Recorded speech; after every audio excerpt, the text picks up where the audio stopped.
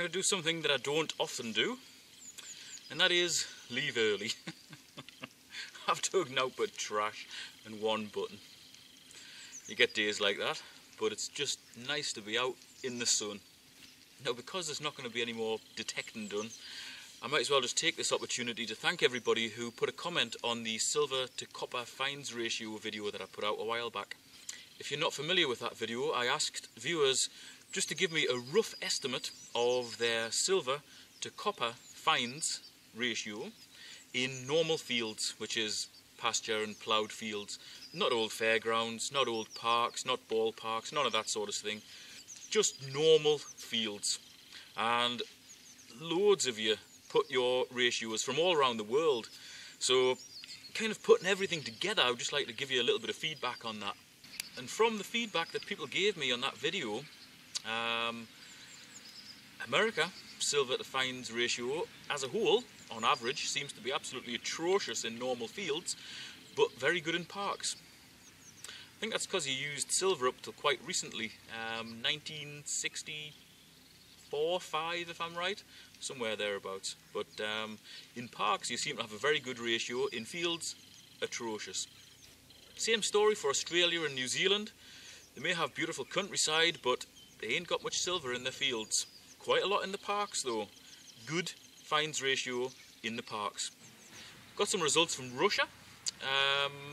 As far as I can remember, I don't think they were finding many silvers to coppers. I think it was somewhere between 1 in 30, 1 in 40 average, which still isn't too bad. Some folks from France, Netherlands and Germany didn't find many silvers to coppers, and yet other people did.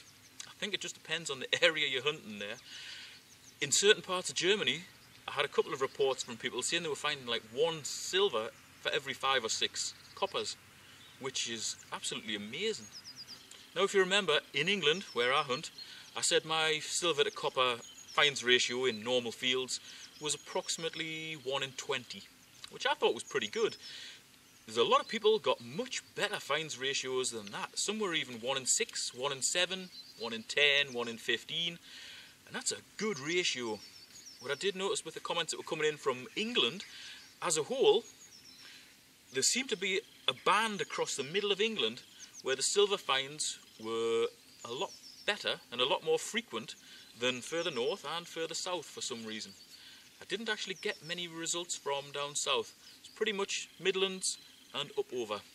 There was some from down south, but I think they were pretty much average, 1 in 20, between 1 in 20, 1 in 30 or something, which is still okay. But that band across the middle of England seemed to produce a lot of silver. And in Yorkshire, Lincolnshire, where there's a lot of history, it goes way back. A few of the folks there weren't finding many modern coins, kind of, you know, George VI, George V, Victorian, Georgian, that sort of thing, but they were finding more hammered coins, and of course they're made from silver. So their fines ratio was excellent.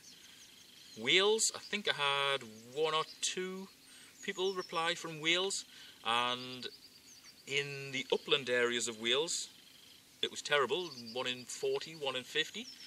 In the lowland areas of Wales it was a little bit better. Same's true for Scotland. I had 2 or 3 from Scotland, and they range from, I think, about 1 in 20 to 1 in 50. 1 in 50 was up in the Highlands, 1 in 20 was down in the lowlands. Obviously, where more people lived, more people dropped coins. Although I didn't include it in this video, it would have been interesting to see what the silver to copper fines ratio was in the UK on old fairground sites and also in old parks, because I know when I've hunted those sort of sites and also mansion sites, you tend to find a lot more silver than you normally would in the outlying fields. Now, them sort of sites that I just mentioned, they are particularly good if you want to find a lot of little silver. Sixpences, shillings, the sort of thing that parents would give their kids and say, look, there you go, I don't want to see you for 2 hours. The last thing they're going to give them is a half crown or a crown, so you tend not to find many of them. Pennies, half pennies, farthings, threepenny bits, sixpences, shillings, even the odd florin, they're all there in abundance on a good, busy site. Bigger silver, it turns up, but it's harder to find. But as we know, it is out there somewhere. Even on this site I'm hunting now, I've found absolutely bugger all today. It's been possibly one of the worst, if not the worst, detecting sessions I've ever had. But it's just nice to be out in the sun. I'm actually having to squint because it's so sunny. It's warm, I haven't got a hat on, just got shoes on because the ground's actually pretty dry. It's just good to be outside, and really that's what it's all about. It's just about getting outside in the fresh air, having a nice walk about, swinging a detector or two, digging some holes and hopefully finding some good stuff now and again. Now on that silver to copper fines ratio video, in the comments, one thing I was hugely impressed by was the fact that not one person in all of those comments, and there must have been, I don't know, 100, 150 comments, said, oh no, he doesn't find this, he doesn't find that, I live near him, you know, it's just nonsense, he's making it up. Everybody just thought, he finds more than me, I wonder why. He finds less than me, I'm doing pretty well. People who found good amounts of silver were being congratulated by people who didn't find much silver at all. In all those comments, all those people, thank you very much. There's too many to name, but I do appreciate the time and effort you put into giving me your feedback on that. Excellent. Thank you very much. Thanks very much for watching. See you next time. Goodbye.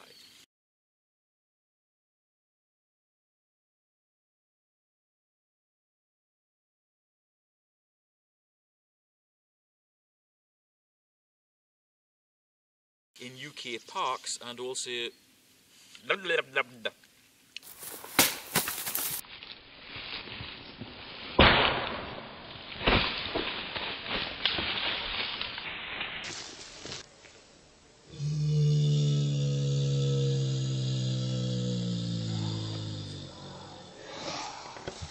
was nobody came out and said this copper silver fines ratio is just a load of nonsense and yeah. Oh my.